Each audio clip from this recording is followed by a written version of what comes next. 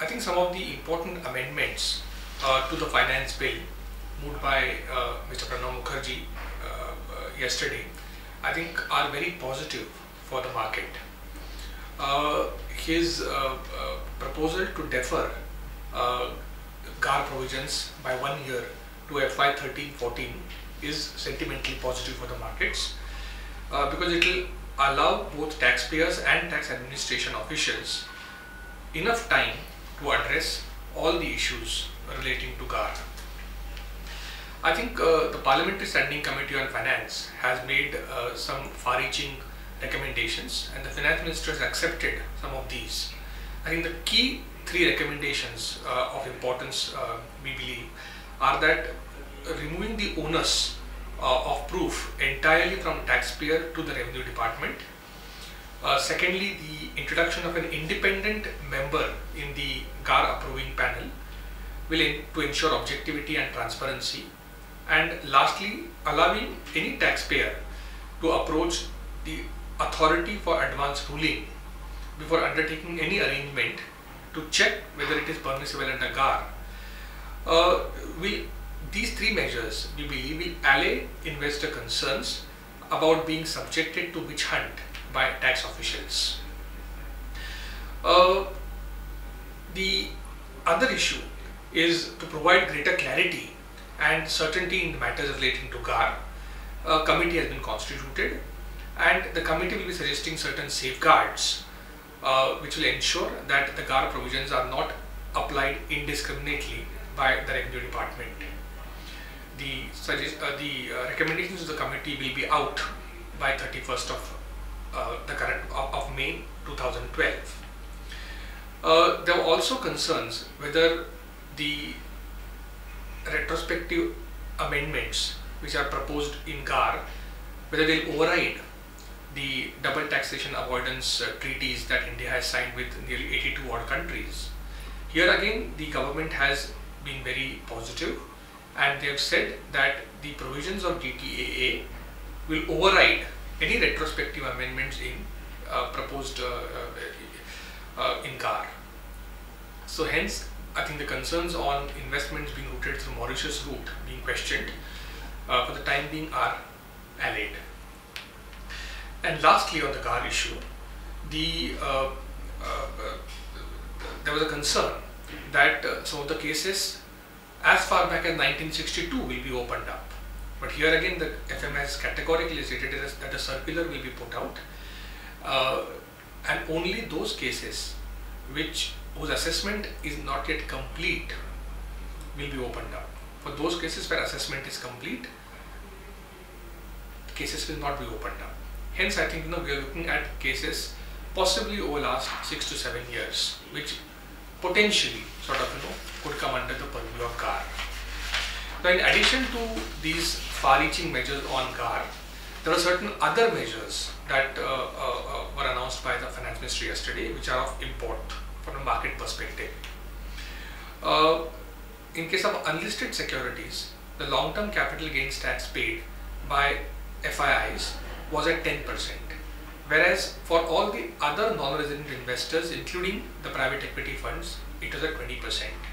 This anomaly has been addressed, and now all non-resident investors, including PE funds, will pay only 10% long-term capital gains tax on unlisted securities.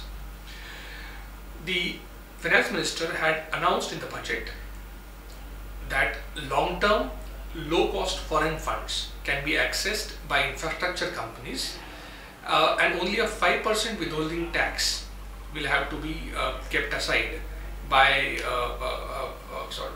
them. Now, this provision has now been extended to companies from all sectors.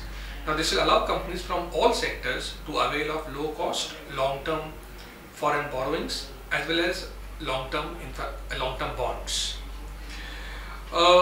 In case of foreign banks, many of them have structured their the structure that they follow is not a subsidiary structure, but most of their Indian operations are branches of their foreign parents. Now here, the RBI would like to push the subsidy model rather than the branch model, and hence the government has offered the banks tax neutrality. This will help the Indian subsidiary to ring fence Indian capital and operations from any external shocks. Now, insofar as sale of immovable assets is concerned, the budget had proposed a levy of 1% of tax deducted by seller as TDS on sale of all immovable property except agricultural land. This has been withdrawn, citing heavy compliance burden.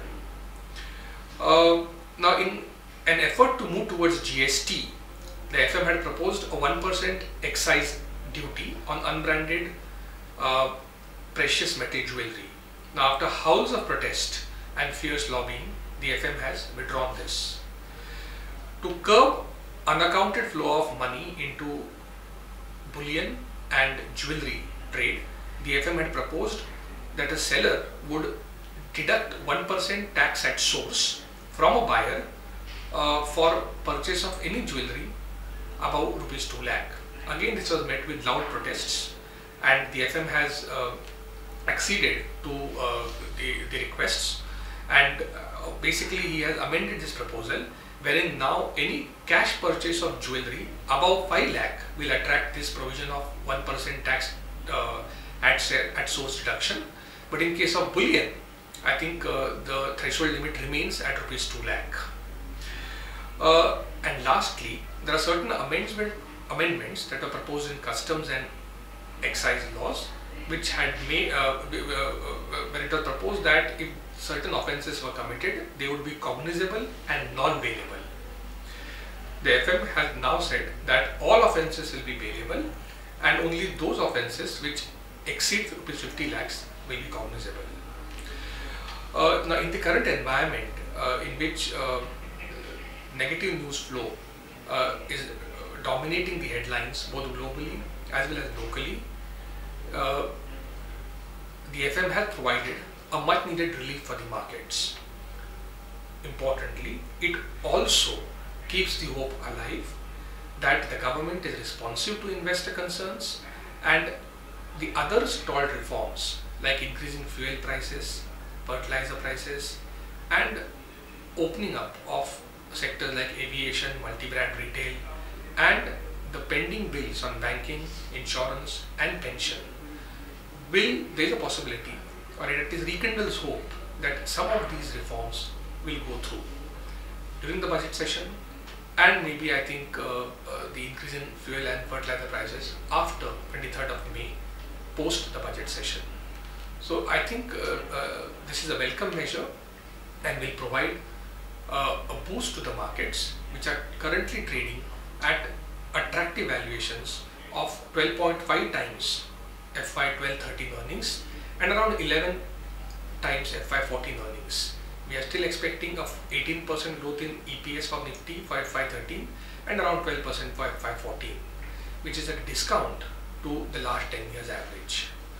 I think the market, if it shows weakness, one should be buying it on declines for a good sort of bounce back rally from the current levels in the short to medium term. Thank you.